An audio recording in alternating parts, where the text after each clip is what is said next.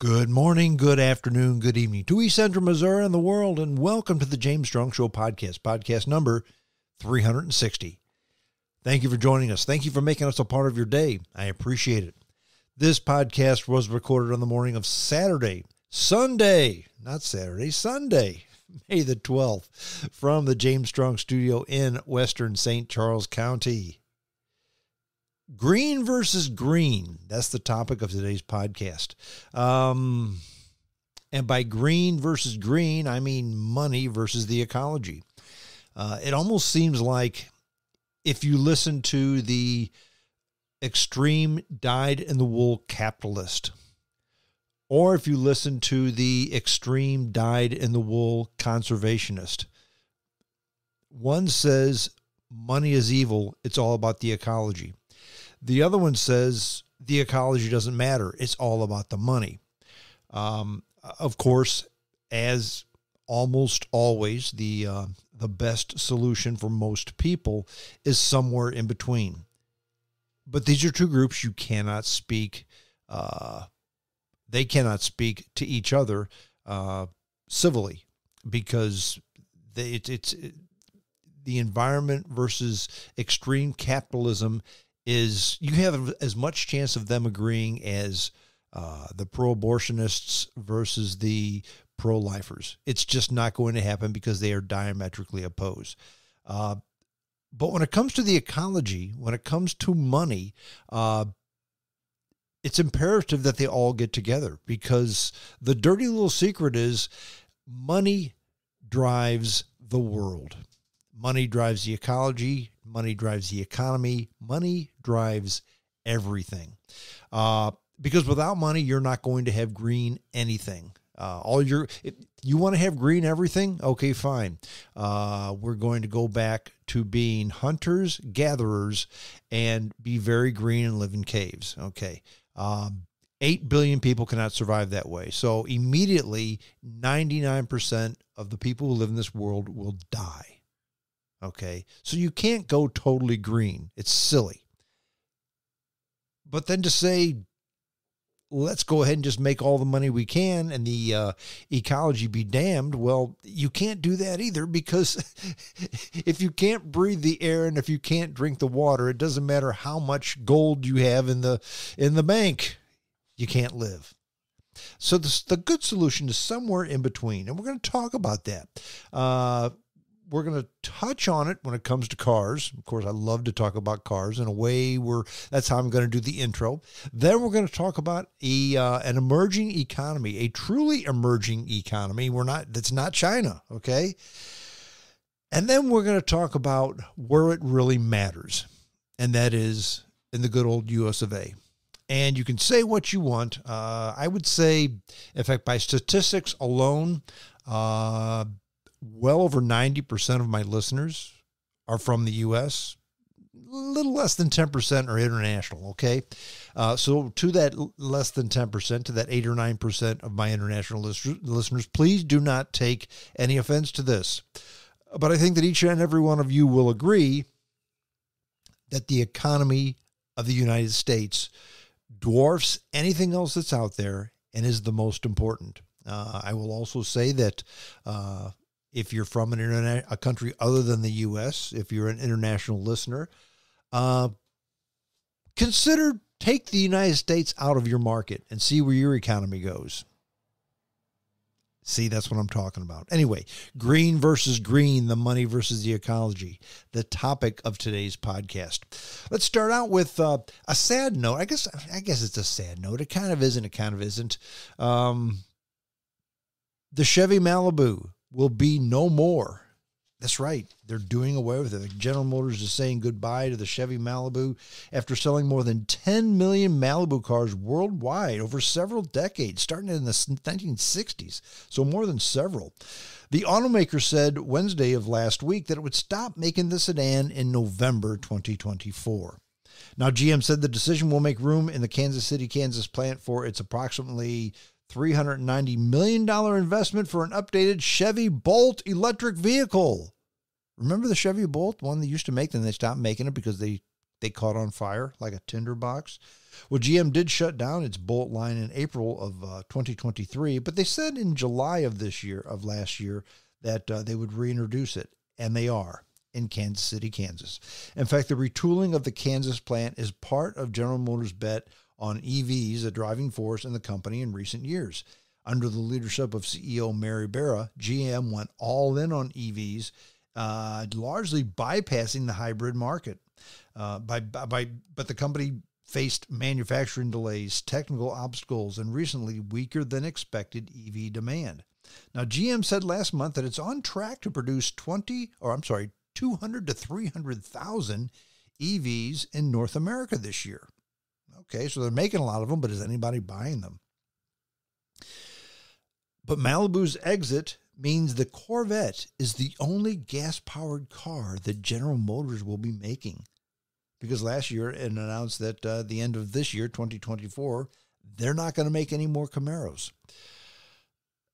Kind of strange, because General Motors is not going to make any more gasoline-powered cars. Sure, they're going to make the Camaro, the Corvette, but that's a specialty car. It's a sports car. They've turned it into a super car. In fact, it's a very cool car, but it's a car that most people will never consider buying because it's a $100,000 car. One, number two, it holds two people and no luggage.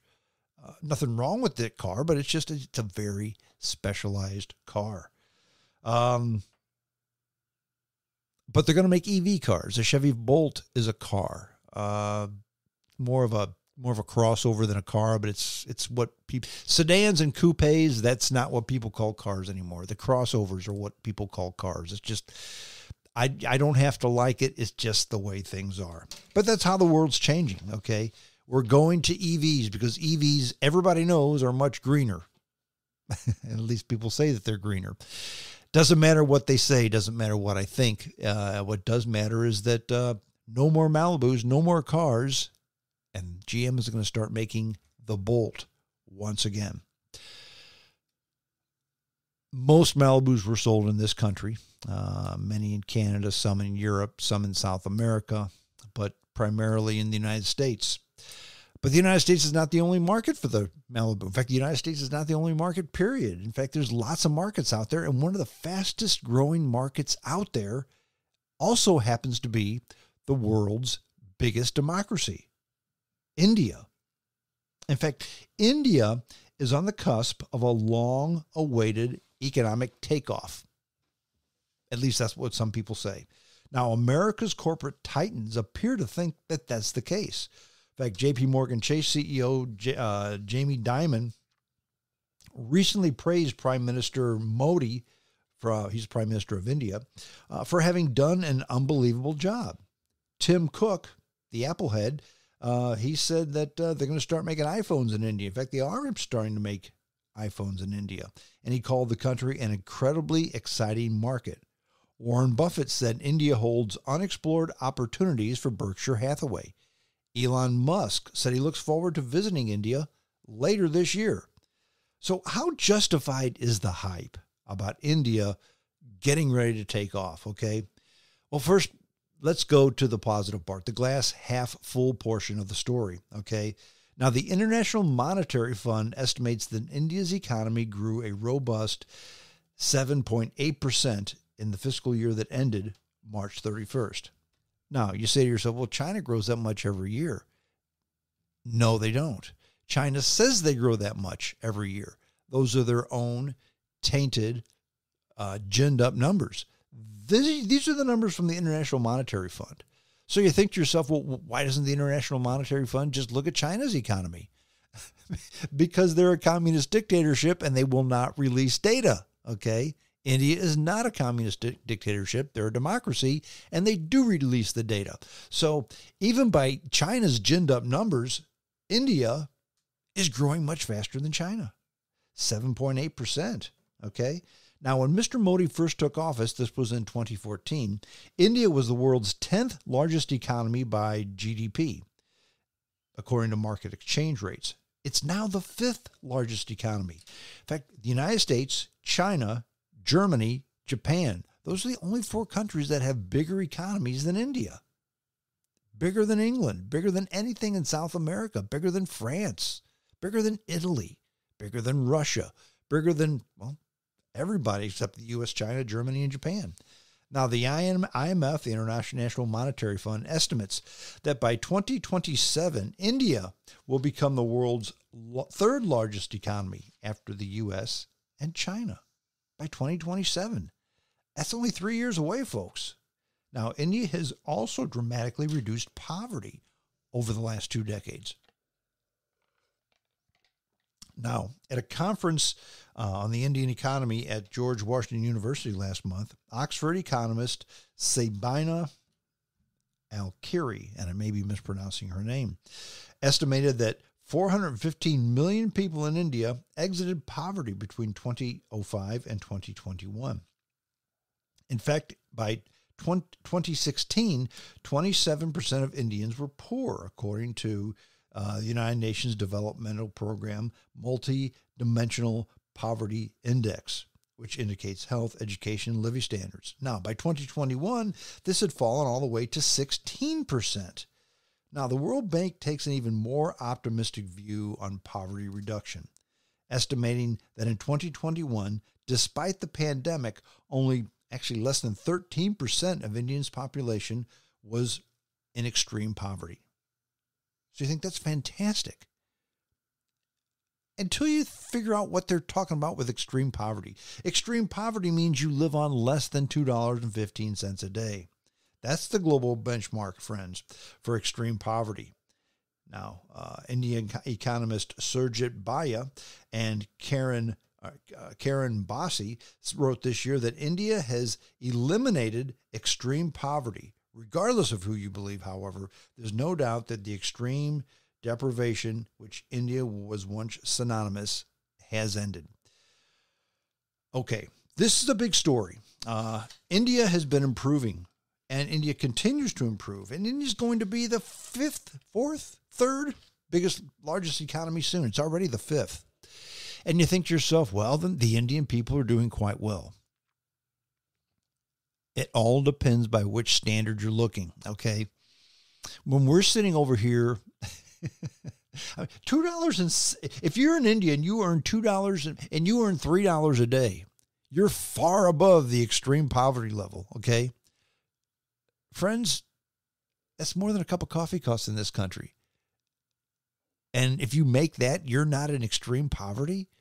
Because you got to remember that if most people in India, you're not even really living in a house, okay? You don't have plumbing, you don't have electricity. The $3 a day, what that means is you're not starving to death. You've got plenty of rice to eat and you're not going to starve. That's what that means. Now, when you compare that to the fact that you used to not have enough rice and you did starve, okay, that's an improvement. But friends, all things are relative. Now, I don't mean to belittle the inroads that India has made. They've made incredible inroads, and they will continue to do so, I believe, just so they keep a democracy there in that country. Okay, but what you got to remember is India has over 1 billion people living there, and when you figure, well, their economy is close to what Japan's is. Well, Japan has less than 100 million people. So India has more than 10 times the people of Japan. It has 4 times the number of people as the United States. And it has about the same number of people as China. And Germany has 60 million people in it. That's it. So the German economy is, what is that? 1/20th the size of India almost. And they still have a bigger economy. So you've got to take all that into consideration.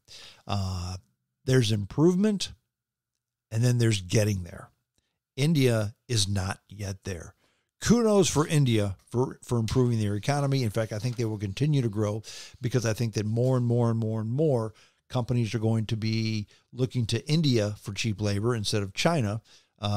Because in India, they don't tend to take people who have come into the country and done well. They don't steal their money and throw them in prison and kill them like they do in China. So more people will be going to India away from China because the industrialists don't want to have their money taken away from them and be put into prison. But all things are relative. And the economy actually worldwide is growing leaps and bounds. And in fact, I've mentioned this before. I did a podcast, I lose track of time, but I'm thinking it was at least 6 months ago, maybe a year ago. And we talked about how the U.S. economy was rather stagnant. And the reason it was rather stagnant is because what drives an economy is productivity. And productivity is defined by, or increased productivity would be defined by getting more out of the same. When Eli Whitney invented the cotton gin, you now could do what it took 20 people to do before. A machine and one man did it now. Okay. That is productivity. The Industrial Revolution, you didn't have to make stuff by hand. You had machinery. When Henry Ford invented the car, the average farmer was basically locked to about a 7-mile radius because he needed to get there and back the same day by horse. And that's about as far as you could go on horse. So you never went further than 7 miles from your house. A car let you go 70 miles from your house. In other words, you could market your product further. You could do more in less time. And productivity now is taking a leap. That's why the stock market is getting better. That's why the economy is getting better. That's why people's lifestyles are getting better. And yes, they are. Anybody who tells me, well, no, things aren't as good as they used to be strong. Things cost more. Things do cost more, and people earn more. Truck drivers at Walmart make $100,000 a year. Why, did you know that you've got to make $100,000 a year to get a nice house in fill in the blank area? Yeah, okay, I know that. So become a truck driver at Walmart and you can live wherever you want. Okay. Things are changing like things have always changed. Okay. But what's changing is this whole technological boom. Okay. AI, call it what you will. I mean, AI, I think is overrated, and it's not what they've hyped it up to be, but it is certainly making an improvement over what things were before. Okay. Case in point, if you want to go ahead and write a story, let's say a story takes you a day to write. And when I say a story, I mean, if you go to a company website, let's say, and you read about what is this company all about? What do they do? What are they all about? What do they offer? That could take a long time. If you hit the button on the AI, it will write that all for you. Now you need to go in and edit it and take out the dopey words and the overstatements to make it right. But for the most part, it does a great job. It really does. Okay. When I used to edit, I would edit industrial videos, and I would go ahead and put in the subtitles. Okay. All you have to do is hit the AI button, and it does that for you. Now, you have to go ahead and go in and edit it because it mispronounces some words and that type of thing. But what used to take me hours now takes me minutes, okay? So AI really does help you out a lot because it increases your productivity. Now, what does AI take? Not people, but what's the definition of work? Taking energy and making something happen. And I'm paraphrasing. If that energy is not somebody walking or running or turning a knob, that energy is electricity. And friends, we don't have enough of it in this country or anywhere else. Case in point, Dateline, Atlanta, Georgia. Bill Thompson, he needs power fast. And the problem is that many other business people racing to Georgia need power as well. I do a lot of business in Georgia. I'll be going there in 2 weeks. 2 weeks? 1 week? 2 weeks? 2 weeks. Yeah, I'll be in Georgia in 2 weeks. Lots of business down there for me, okay? And other people. And the whole southeastern portion of the country. I'll be in North Carolina this week. But Bill Thompson heads marketing and products management for a company called DC Blocks. Now, what do? Well, in recent years, they built a string of data centers in mid-sized cities across the fast-growing Southeast. Now, the company more recently set its sights on Atlanta. the would-be capital of the region, joining a slew of tech and industrial firms piling into the state. Now, vying for a piece of one of America's hottest markets, those businesses tend to have two things in common. The first one, they represent a U.S. economy increasingly driven by advanced manufacturing, cloud computing, and AI, artificial intelligence. Now, the other one is they promise to hoover up huge amounts of electricity. In other words, it takes a lot of power to produce this productivity. Power meaning electricity. Now, that combination means Georgia's success in luring this development comes with a side effect. Power is a big source of tension. In fact, clean energy goals of companies and governments are running up against the needs for projects to break ground fast. In other words, if they want this new company in, they want to start right now. And so far, climate advocates fear that these imperatives of growth mean more fossil fuels to generate electricity.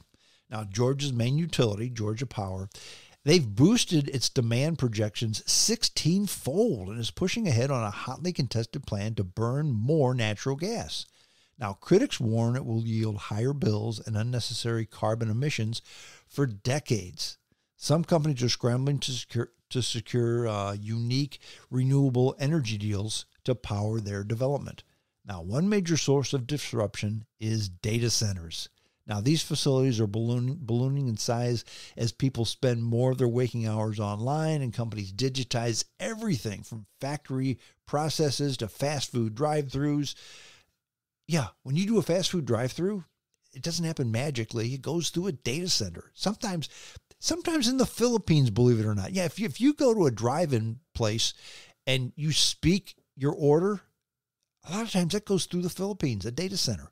But all that data generation takes energy, takes electricity.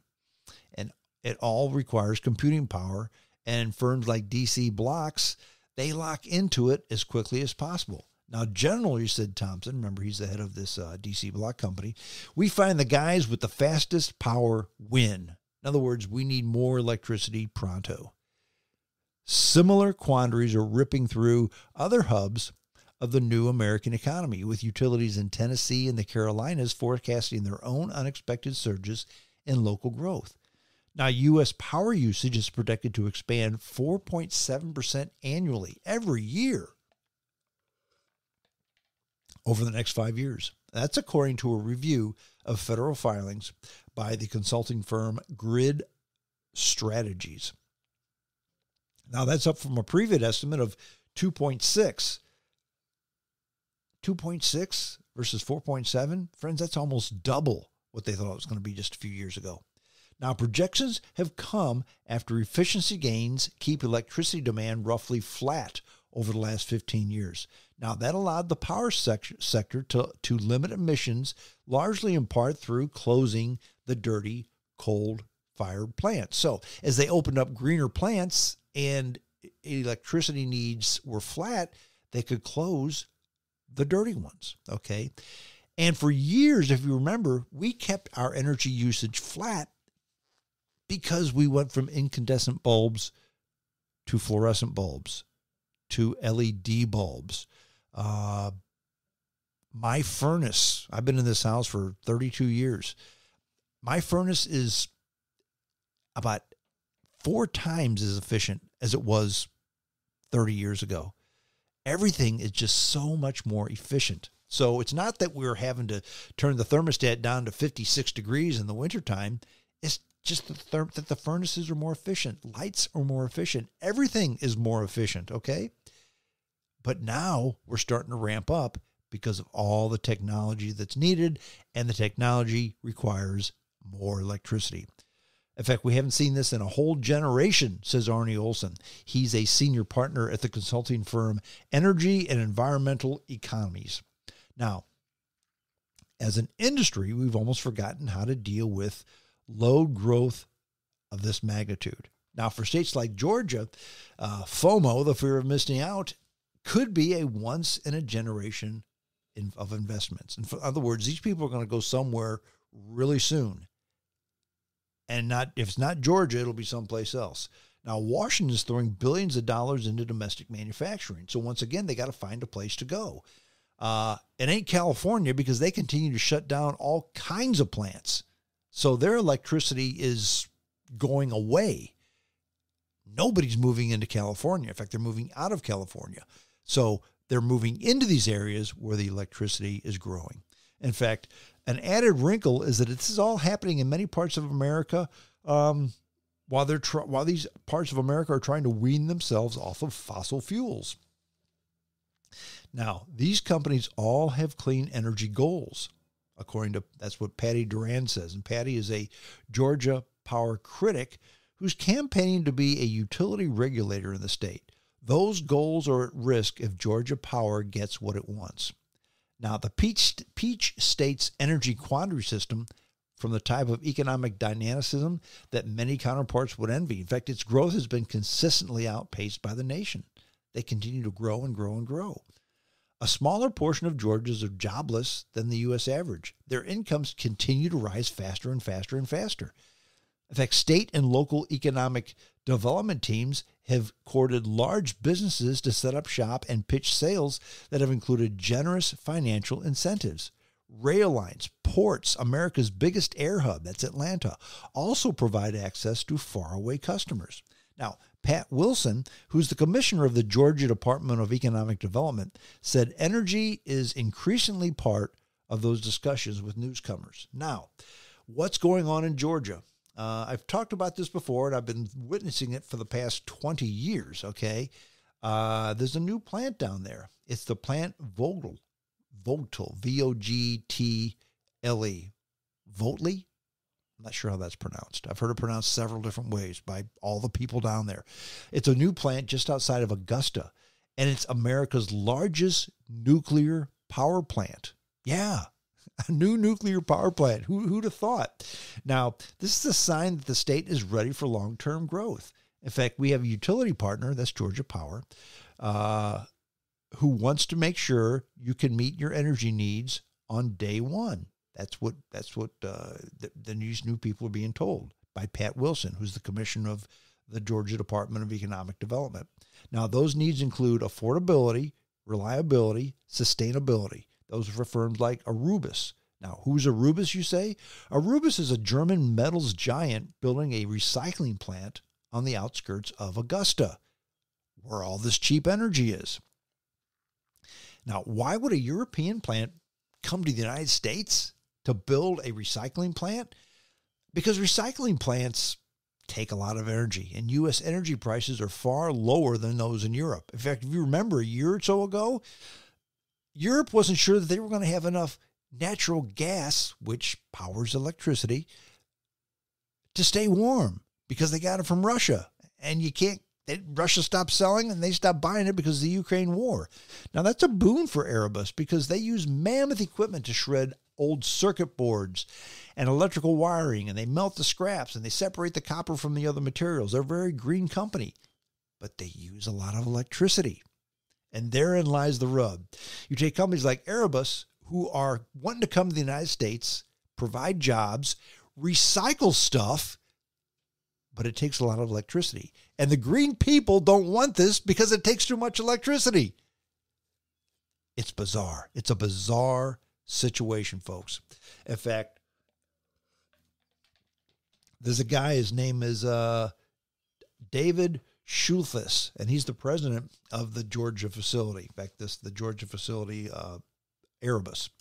He said, overall sets of projects has to get us there. In other words, we got a lot of things that have to happen in order for us to be profitable in the U.S. In fact, the firm has made strides to that. The firm has made strides to that end in Europe by bolstering the usage of wind or solar power in a portfolio stretching from Belgium to Bulgaria. Now, in Georgia, Schulthess pointed to Plant Vogtle. Plant Vogtle, that's the power plant, the nuclear power plant. And in fact, you can see it. It's just 12 miles away as a symbol of reliable energy. In fact, companies prize nuclear power plants since they produce carbon-free energy and, unlike wind and solar, they don't depend on the weather. In fact, if the sun isn't out and the wind doesn't blow, they still produce just as much electricity. But the projected power needs of new businesses in the state far exceed the expected output of the plant's recently added reactors, the second of which went online just last month. They've got 2. Now, despite Erebus's proximity to the nuclear power plant, which is co-owned by Georgia Power, it's also difficult to trace the source of electricity that reaches the substation on the German company's property nearby. Now, Schultheis instead relies on the utility's overall power production for his carbon accounting, meaning the Georgia site will add more to Erebus's carbon footprint.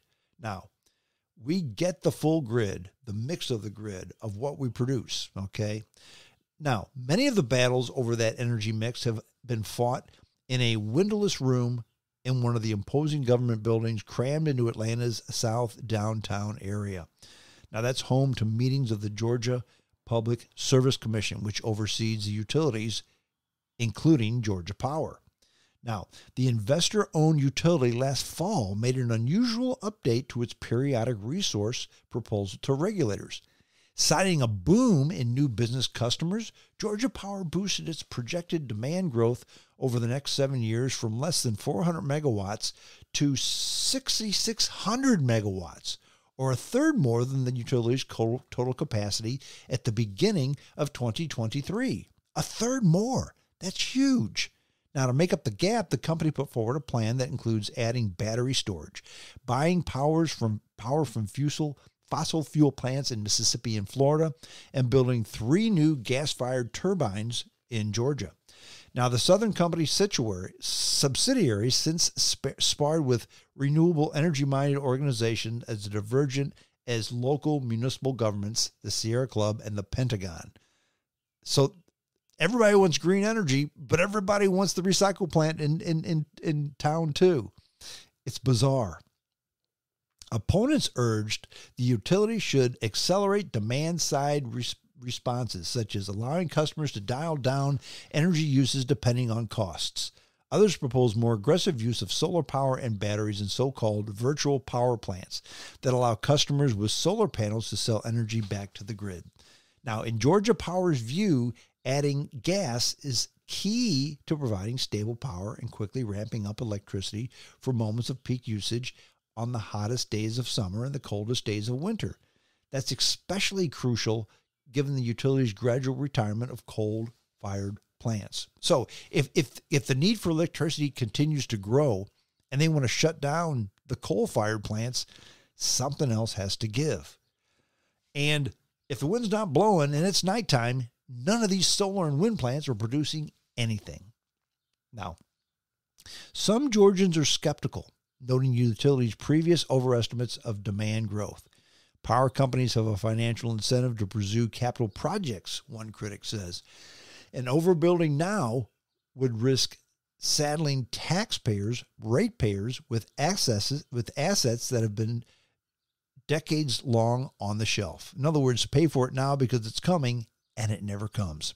Now, recent history of energy development in the state has also been rocky. In fact, the Georgia Power-led product to expand the nuclear power plant, the first nuclear power plant built in decades, it cost more than they thought. How much do you think that thing overran? $30 billion. No, it didn't cost $30 billion to build. It cost $30 billion more to build than they thought. And it was years and years behind schedule. In fact, I did a podcast on this several years ago. It had been decades since the nuclear power plant had been built, and these plants require specialized welders to weld the seams on the tubes that transport the water. Well, they all retired. Nobody knew how to do it. So they pulled a bunch of 75-year-old men out of retirement and paid them a king's ransom to go to work, okay? But that's just part of the problem that they have.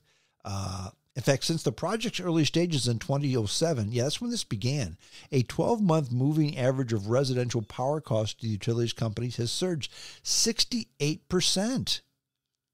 That's according to the Georgia Center for Energy Solutions. Now, that outpaced inflation as well as costs increase for industrial and commercial customers. Price pressures and climate fears have pushed communities such as suburban Atlanta's DeKalb County, which is pledged to slash emissions, to lobby regulators for more aggressive oversight of the investor-owned utility. So here's the other thing. Okay, here's what you have to do. You have to go green, and you can't raise prices. Well, green energy is very expensive, friends. Very expensive. I mean, here where I live in western St. Charles County, we have a co-op, electrical co-op. Now, the majority of power in the United States, in Missouri, is hydro, nuclear, coal, gas. Very little wind, very little solar. Okay? It's just not reliable enough. And our utility company, Quiver River, they put out a notice, said, look, folks, if you want to go ahead and put solar panels on your roof, you can. But here's the math. Based on what we charge for electricity and what it's going to cost you, even with tax deductions for solar panels, you'll never make your money back. You will never be out of the red. Ever, ever, ever. And then you figure that in countries like Canada, where there's not much solar, they have solar panels all over. Because the electricity is so expensive that it makes sense to do it. California, now granted, California has a lot more sun than we do here in Missouri. But in California, it makes sense to buy solar panels for your house because electricity costs 68 cents a kilowatt hour. I think I pay 12 cents, okay? So it costs, so quick the math. What is that, 6 times as much? Not quite 6. 5 times as much? Yeah, the electricity costs 5 times as much out there. That's how come they can go to solar. Charge 5 times what you charge, and then you're good. You want to find a way to get electric cars to be viable tomorrow? Raise gasoline to $20 a gallon, okay? But that's forcing your hand. It's not letting the market do its thing.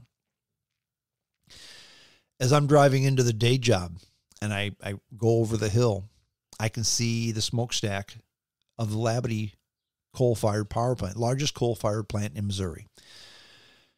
It's a big polluter. They've recently put on scrubbers, and it pollutes a whole lot less than it did before. Now, long term, are they going to keep that plant open? No, and they probably need to find a way to get cleaner energy. I get it. But for right now, it's a relatively clean form of very cheap energy.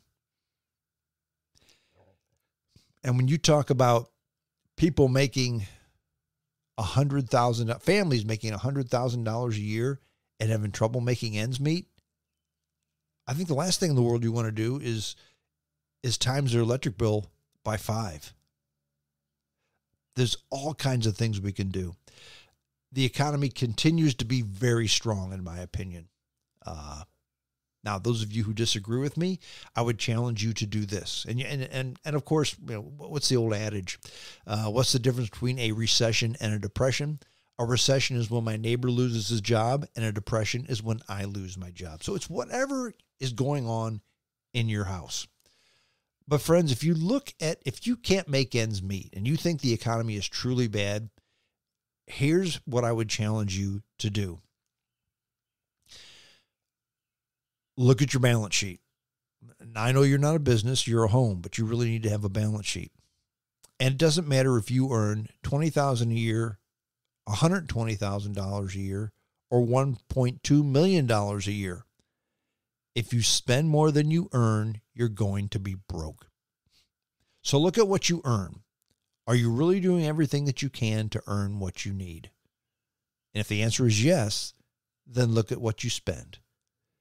And before you say, well, I can't possibly cut back on anything, look at the hundreds of dollars you're spending on cable and internet. I know you need internet, but cable, okay? Look at your car payments, plural. Look at your house payment. Look at the payment you have on your vacation home. Look at your timeshare. Look at your, what else do we need? Just look at your credit card bill. Why haven't you paid that balance off? Look at how often you go out to eat. I can go on and on and on and on and on. Okay. Things are very good in this country. And we eat too much. We drive too much. We do a whole lot of extreme things that if we really looked at it, not even real hard, we could cut back and do great. Dear listeners, we are in the middle of a new industrial revolution. This has to do with the technology boom. This has to do with things going to the cloud. This has to do with AI. This has to do with a lot of things, but it's going to require electricity. And if you've got any of the extremists out there saying we need to shut down all the coal plants and all the natural gas plants, run from them as fast as you can and put the kibosh on them, because they will ruin the economy. By the same token, if you've got these capitalist extremists who are saying, look, it doesn't matter about the economy. Who cares about those stupid fish and birds in the sea?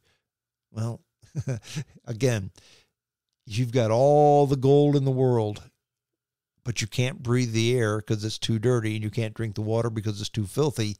It doesn't matter. And again, the solution is something in between. We've got the coal-fired furnaces. Put better scrubbers on them. Gas-powered furnaces. We got more natural gas. We produce more natural gas in this country than anybody else. And while it does have a carbon footprint, compared to coal, it's a rounding error, okay?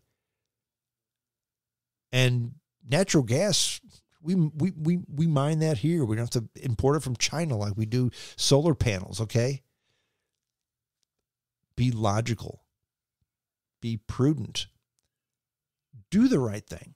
And just think about things. Because if we all decide to screw our heads on tight and compromise and get along and give a little bit and take a little bit, we're all going to be even better than just fine. Green versus green doesn't have to be the economy versus the ecology. It can be green and green if we do it the right way.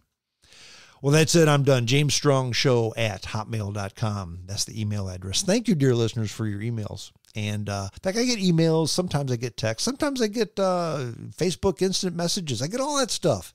And I enjoy all of them. I do respond to each and every one of them. If I forget to send the email response within a couple of days, it's because I'm busy. But be patient. I will answer, and I do appreciate it. That's all. I'm done. Until next time, this is James Strong saying adios.